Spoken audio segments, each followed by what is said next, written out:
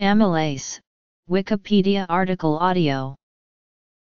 An amylase is an enzyme that catalyses the hydrolysis of starch into sugars. Amylase is present in the saliva of humans and some other mammals, where it begins the chemical process of digestion. Foods that contain large amounts of starch but little sugar, such as rice and potatoes, may acquire a slightly sweet taste as they are chewed because amylase degrades some of their starch into sugar. The pancreas and salivary gland make amylase to hydrolyze dietary starch into disaccharides and trisaccharides, which are converted by other enzymes to glucose to supply the body with energy. Plants and some bacteria also produce amylase. As diastase, amylase was the first enzyme to be discovered and isolated. Specific amylase proteins are designated by different Greek letters. All amylases are glycoside hydrolases and act on alpha-1,4 glycosidic bonds. The alpha amylases are calcium metalloenzymes. By acting at random locations along the starch chain, alpha amylase breaks down long-chain carbohydrates, ultimately yielding maltotriose and maltose from amylose, or maltose, glucose, and limit dextrin from amylopectin. Because it can act anywhere on the substrate, alpha amylase tends to be faster acting than beta amylase. In animals, it is a major digestive enzyme, and its optimum pH is 6.77.0. Classification: Alpha amylase.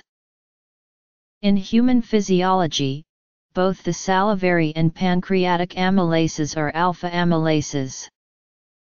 The alpha amylases form is also found in plants, fungi, and bacteria. Another form of amylase, beta amylase, is also synthesized by bacteria, fungi, and plants.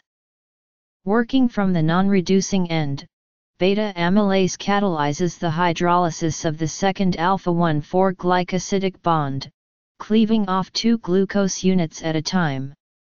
During the ripening of fruit, beta amylase breaks starch into maltose, resulting in the sweet flavor of ripe fruit. Both alpha amylase and beta amylase are present in seeds. Beta amylase is present in an inactive form prior to germination, whereas alpha amylase and proteases appear once germination has begun. Many microbes also produce amylase to degrade extracellular starches. Animal tissues do not contain beta amylase, although it may be present in microorganisms contained within the digestive tract. The optimum pH for beta amylase is 4.05.0. Gamma amylase will cleave alpha glycosidic linkages, as well as the last glycosidic linkages at the non-reducing end of amylose and amylopectin, yielding glucose. The gamma amylase has most acidic optimum pH of all amylases because it is most active around pH 3. Beta amylase. Alpha and beta amylases are important in brewing beer and liquor made from sugars derived from starch. In fermentation, yeast ingest sugars and excrete alcohol. In beer and some liquors, the sugars present at the beginning of fermentation have been produced by mashing grains or other starch sources. In traditional beer brewing, malted barley is mixed with hot water to create a mash, which is held at a given temperature to allow the amylases in the malted grain to convert the barley's starch into sugars. Different temperatures optimize the activity of alpha or beta amylase, resulting in different mixtures of fermentable and unfermentable sugars. In selecting mash temperature and grain-to-water ratio, a brewer can change the alcohol content, mouthfeel, aroma, and flavor of the finished beer. In some historic methods of producing alcoholic beverages, the conversion of starch to sugar starts with the brewer chewing grain to mix it with saliva. This practice is no longer widely in use. Gamma amylase. Amylases are used in bread making and to break down complex sugars, such as starch, into simple sugars. Yeast then feeds on these simple sugars and converts it into the waste products of alcohol and CO2. This imparts flavor and causes the bread to rise.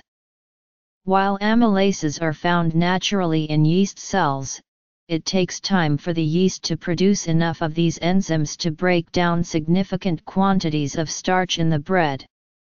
This is the reason for long fermented doughs such as sourdough. Modern bread making techniques have included amylases into bread improver, thereby making the process faster and more practical for commercial use. Alpha amylase is often listed as an ingredient on commercially packaged milled flour. Bakers with long exposure to amylase-enriched flour are at risk of developing dermatitis or asthma.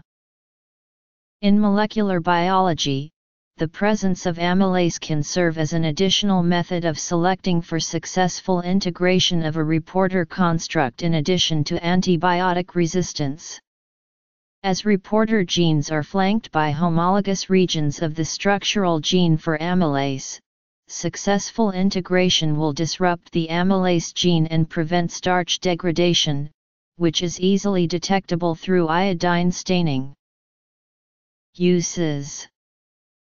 Amylase also has medical applications in the use of pancreatic enzyme replacement therapy. It is one of the components in salpura to help in the breakdown of carbohydrates into simple sugars. Fermentation. An inhibitor of alpha amylase, called phaseolamin, has been tested as a potential diet aid. Flour additive. When used as a food additive, amylase has E number E1100, and may be derived from swine pancreas or mold mushroom. Bacillary amylase is also used in clothing and dishwasher detergents to dissolve starches from fabrics and dishes. Molecular biology. Factory workers who work with amylase for any of the above uses are at increased risk of occupational asthma. 5 to 9% of bakers have a positive skin test, and a fourth to a third of bakers with breathing problems are hypersensitive to amylase. Blood serum amylase may be measured for purposes of medical diagnosis. A higher than normal concentration may reflect one of several medical conditions, including acute inflammation of the pancreas, but also perforated peptic ulcer, torsion of an ovarian cyst, strangulation, ileus, mesenteric ischemia, macroamylasemia, and mumps. Amylase may be measured in other body fluids, including urine and peritoneal fluid. A January 2007 study from Washington University in St. Louis suggests that saliva tests of the enzyme could be used to indicate sleep deficits, as the enzyme increases its activity in correlation with the length of time a subject has been deprived of sleep. In 1831, Erhard Friedrich Leuch described the hydrolysis of starch by saliva, due to the presence of an enzyme in saliva, ptyalin, an amylase. The modern history of enzymes began in 1833, when French chemists Anselme Payen and Jean-François Persaz isolated an amylase complex from germinating barley and named it diastase. In 1862, Alexander Jakulowiczk-Danielewski separated pancreatic amylase from trypsin. Carbohydrates are a food source rich in energy. Following the agricultural revolution 12,000 years ago, human diet began to rely more on plant and animal domestication in place of hunting and gathering. This shift also symbolizes the beginning of a diet composed of 49% carbohydrates as opposed to the previous 35% observed in Paleolithic humans. As such, starch became a staple of human diet.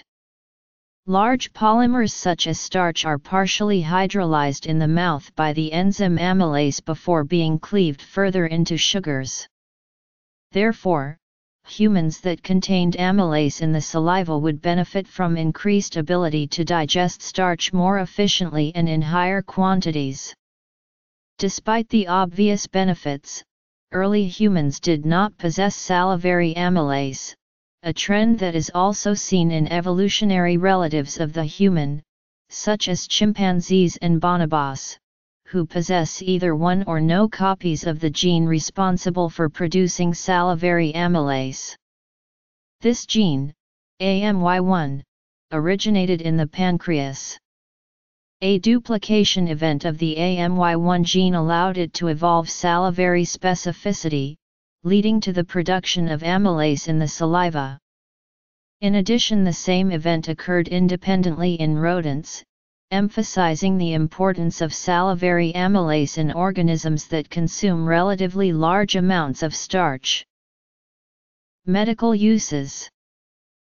However, not all humans possess the same number of copies of the AMY1 gene. Populations known to rely more on carbohydrates have a higher number of AMY1 copies than human populations that, by comparison, consume little starch. The number of AMY1 gene copies in humans can range from 6 copies in agricultural groups such as European American and Japanese to only 2 to 3 copies in hunter-gatherer societies such as the Bayaka, Dadug, and Yakuts.